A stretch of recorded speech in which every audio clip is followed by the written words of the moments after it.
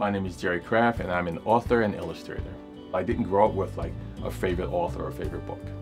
And I think partially was because I didn't see kids of color that represented me and my friends. Growing up in the 70s, you know, that was back before Black Panther was really cool, you know, and Black Lightning was really cool. And a lot of them were sidekicks, you know, and they had very menial positions.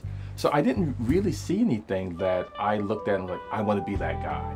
I try to make books where kids go, I want to be that guy, or I know that guy, or I know someone like that guy. I don't remember meeting any authors as a kid. I like for kids to see me as a African-American man and saying, wow, he's an author, you know, and also to relate to my characters. I hear kids now come up to me and say, hey, Mr. Kraft, I hate to read, but I read your book in 2 days, and it was the first time I ever did that. And I didn't have that. My goal was to create kind of an iconic character that is relatable so that African-American kids are like, yes, this is ours. And other kids are like, wow, he's cool. I want a part of that too.